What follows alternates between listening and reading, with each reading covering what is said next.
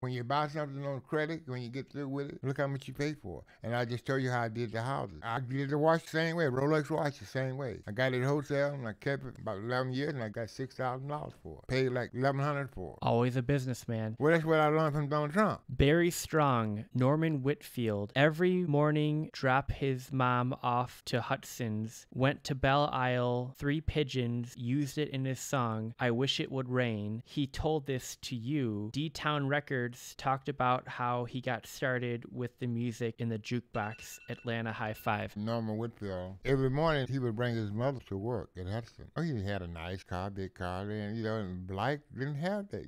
She worked at the Hudson building, a stone's throw from where Monroe Music was. Right. Everybody come downtown, that was Hudson was the main spot. That was the largest department store in the world for a time. They were so nice, and for Christmas and everything, everybody went to, But see, black people, when they came down, there's always somebody over the line. A lot of people wouldn't go to Hudson because they would go to Hot Sam. They go to Sam. There's a place on Broadway. Easter Market was up there. But I used to go up there and have carrot juice because I like fresh stuff, fruit and stuff like that. Yeah. It's for the library up in that area. It used to be at Easter Market on Broadway up in there. Black people go there and go to Sam down on Monroe and Gratiot for Citizen Liquor. Okay. Okay, that was Hot Sam. But what Citizen Liquor is? A big store there. They went to the whole block. When I closed my store, I put records in there on consignment for them. I sold my records out of there. Black people hang there, and they hang on Cunningham and Kensington, on Michigan, where the hot dog place is, Michigan and Lafayette, because people are poor, and they hadn't integrated yet every place. There were a few like where I was. I was one of the first black who took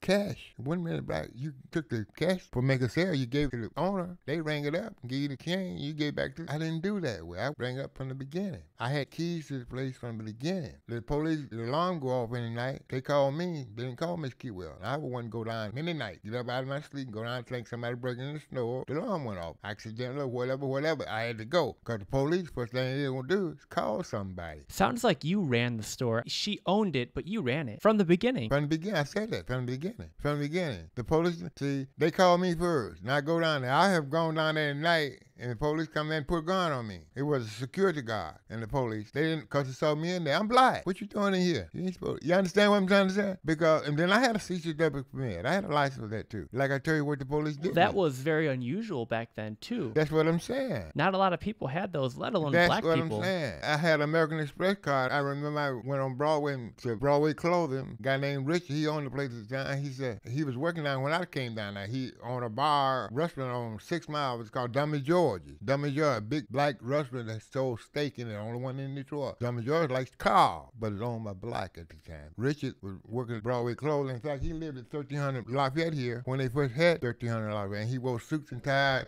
every day. I'll get rid of this real quick. That's all right. Him to call me any minute. I'll keep it here. Let me cue you into that again. I'm going to Yeah, say, I'll read all this again. Barry Strong, Norman Whitfield, every morning drop his mother off at the Hudson building. Then he would visit with you at Monroe's Music. Then he'd go over to Belle Isle with 3 Pigeons. He used it in one of his songs, The Sounds of the Pigeons, the song I Wish It Would Rain. He told you, Mr. Lee Canady, about this. He asked you about it. He asked your advice. D-Town Records talked about how he got started with the music in the jukebox, Atlanta High Five. Norman Whitfield, like I was saying, he would come to the store because he just killing time. He would drive out, he would park illegally and come in the store and stand there by the door. I guess I go out there and sit in the car and we talk. He was writing this song about I Wished It Would Rain. He left me and he went to Belle Isle. He came back from Belle Isle. He called me to the car again. I go out there and he had this tape recorder. He played it for me. It was Pigeons go squeaking.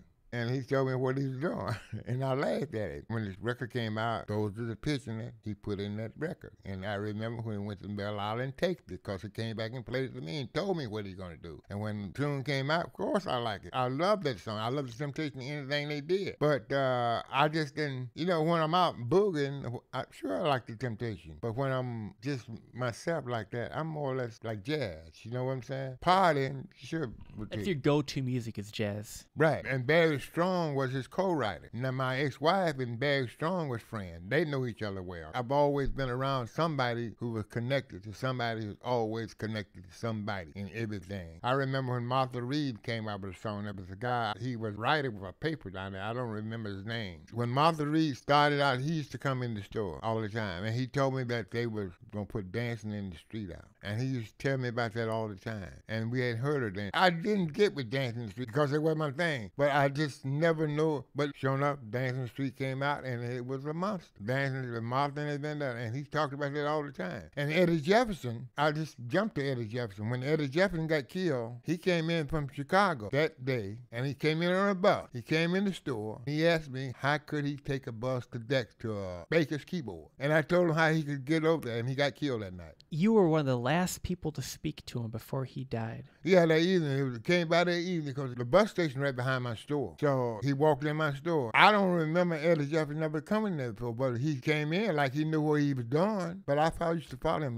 Moody Mood for Love, that kind of thing. And Roy Brooks played drum. They was all Kenny Cox. Played piano. My wife at the time, they was all a good friend. They hung out together, Kenny Cox. Cause Kenny Cox played piano. He was playing with Etta Jones when he was 19. I think he was 19. Anyway, she came out with Don't Go to Strangers. She came out with an album on Prestige label and it was unusual. And Kenny Cox was playing piano. He was in the store all the time. She came in town. She took him back with her. We got to be real good friends. But Kenny passed on. And he was a big jazz legend in Detroit. Everybody knew Kenny Cox. We Hal McKinney. We played with some of Roy Brooks, Eddie Jefferson. That was a jazz band. Kenny Cox was around for a long time from the people from Wayne State. And D-Town Records, it was formed by Pete Hall, Mike Ainge, Roger Brown. Roger Brown would play with Detroit Lions at the time. He was I forget what position he played. He was a big heavy dude guy. The guy we traded with the L.A., what's it? It was a long time ago. Yeah, a long time ago. They were all in business together. Roger Brown, like I heard he was in Chicago or Milwaukee. I don't know what happened to those guys. But everybody that was anybody, they used to come in the store one time or another because, like I said, the store where you bought records for, record stores, Atlanta Hi-Fi, they was on Grand River and the Boulevard. Then they moved downtown, right where the library is. Wait, it was called Atlanta Hi-Fi? It's called Land of Hi-Fi. Oh. Land, L-A-N-D. I thought it was Atlanta Hi-Fi in Land, Detroit. L-A-N-D. It might have been L-A-N-D-S. I'm not sure. It's Lands or Land. Of Hi-Fi. Of Hi-Fi. That's what was the name of it. High five, like a high five, or Hi-Fi, well, like high Hi-Fi fidelity? Stereo? High fidelity. Well, that's what, yeah. Yeah.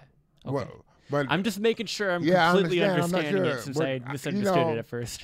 I just hear people pronounce it. You understand what I'm saying? They just said Atlanta High Five. Now, I don't know what high five, but they just said Atlanta High Five. I didn't shop there. Hey, high five. I don't know what that, a five. I don't know. But, we have broken language, whatever you could call it. You know what I'm saying? You're right. I never seen it because I didn't shop there. I had my own store. But I know where it was. They moved downtown there across from me. I maybe went there once or twice. I remember seeing the lady one time because I want to see what she looked like. We spy on each other too. I be standing outside. Wonder how many people they got in there. She got 5 people. I don't have no control. That's the way we did people. I go to LaGrange, see how many people got, how many people walk through the door an hour. He got 50 people and I got 19. What's wrong with that? I got to get more people. You're a marketing maven. Well, that's what I'm saying. And when I got a new store someplace, before I signed the lease, I'm going to go out there. And this is what I did do. I had 2 stores. I see how many people walk down the street an hour. I want to know what foot traffic I got. What days and what time the foot traffic is there. It's not there at the same time all day. It might be 8 to 9. You go over there at 10 o'clock. Everybody done gone by. You follow what I'm saying? Yes, sir. Yeah, you keep track of things.